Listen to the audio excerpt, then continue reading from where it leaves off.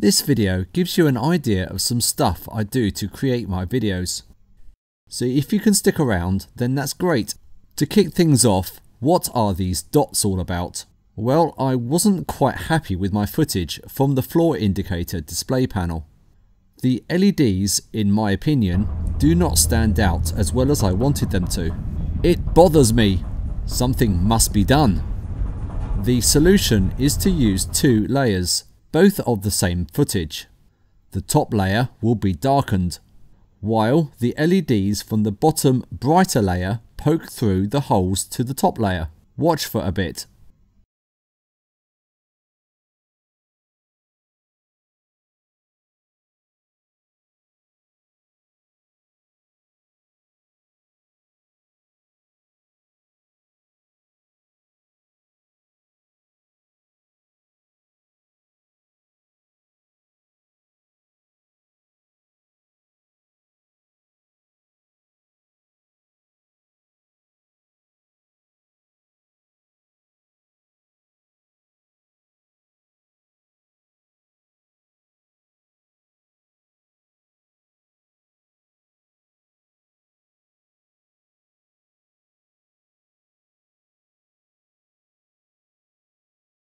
This is the mask.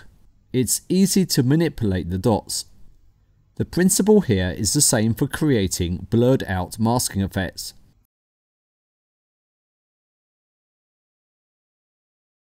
However, these dots reveal too much of the bottom layer. I'm not happy with it. The dots are too large. I have to correct it.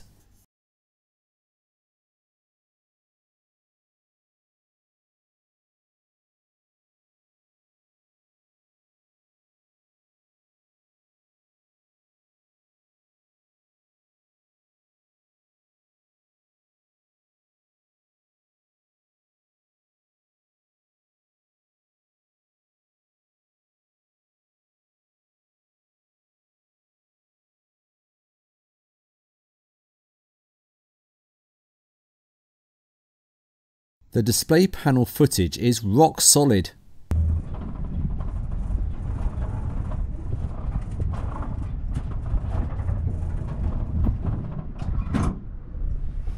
This was done by using the no motion stabilizing effect. And it's cropped and repositioned, of course. Moving on to something else now. This panning sequence, standing dead center, panning the camera down. Looks okay, but my attention to detail kicked in here. This is what it looked like before.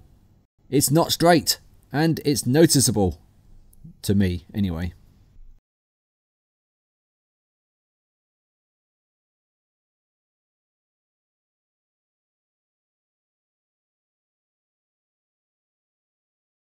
As the camera pans down, I've rotated the footage to make it level all the way down.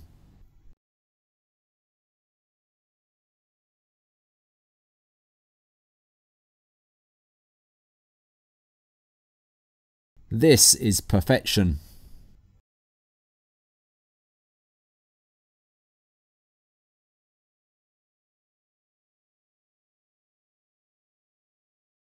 This section took a while to complete, a long while. Synchronized indicators. As this is the part 2 section, it's way down the timeline. There is so much footage to go through here.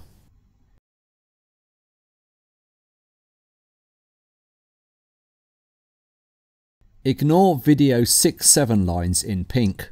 I put them here as a marker so I could see when things happen.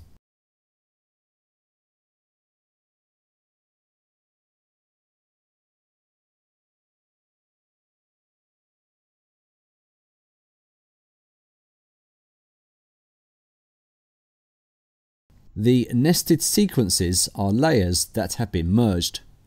These make up the multi-camera layers. Watch.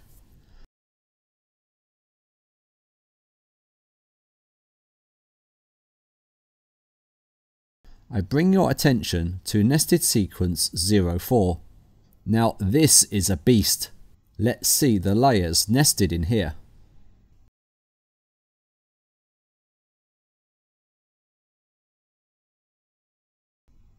Each indicator is a separate layer. Each must be switched on and off as the video progresses.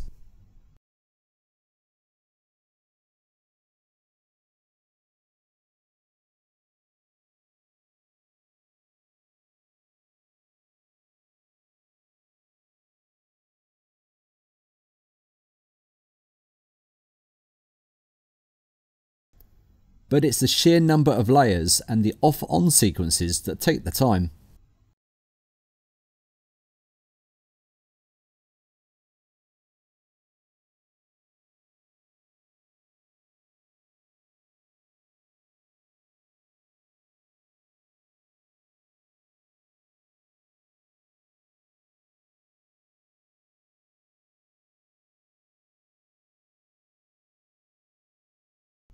It's not difficult to synchronize, just use the audio track.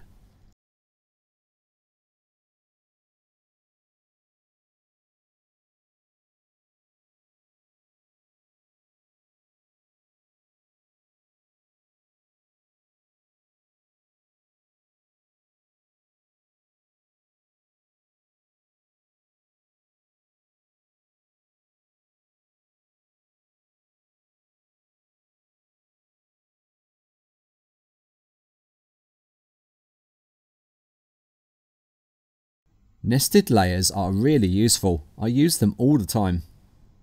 Remember nested sequence 04? Here it has been added.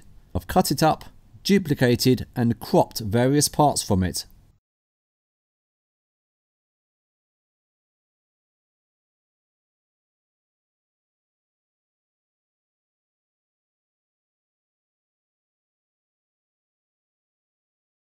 Then I've made each one pan and zoom smoothly into the corner. So that's a few things that I did to create this video, but let's not forget audio. How did I synchronize the dramatic part at the start of the video when I walked towards the lift? Then I timed the last ding with me pressing the button. Did the audio fit all this exactly? Not quite. One of the most important parts is the music selection. I do it by placing some audio, then playing the video. It either works with the video or it doesn't. When you've decided on your music, then you need to make it match with the video. It's sometimes easier to split the audio, then fade one part into another. But it doesn't sound right unless the beats align perfectly.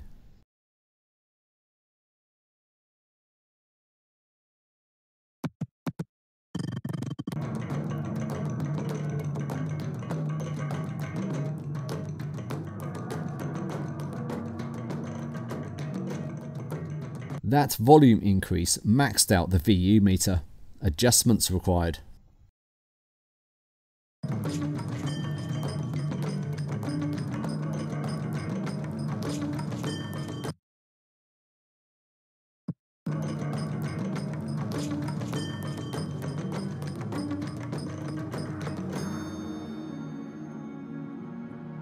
And finally, fading into the last audio. This bit has already been matched exactly with me pressing the call button.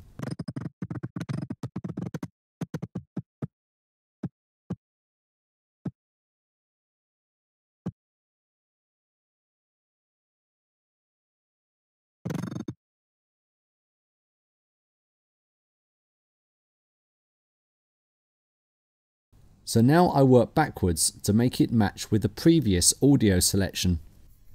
Video editing is an art. It takes a lot of practice, but the more you edit, the more you learn. When you play back your project, you see areas that you can improve on next time. Yes, this is Adobe Premiere. It doesn't really compare to home user products, but it's all about what you are trying to achieve. For me, I try to create content that you'll find interesting and enjoy watching. Years ago, I was creating videos like this with Pinnacle Studio. It took a lot longer, it crashed quite a bit, but it still worked. But when these videos became so complex, I was spending more times on crashes than I was editing. It was time to move on. It's all about creating your own style in whatever product you decide to use.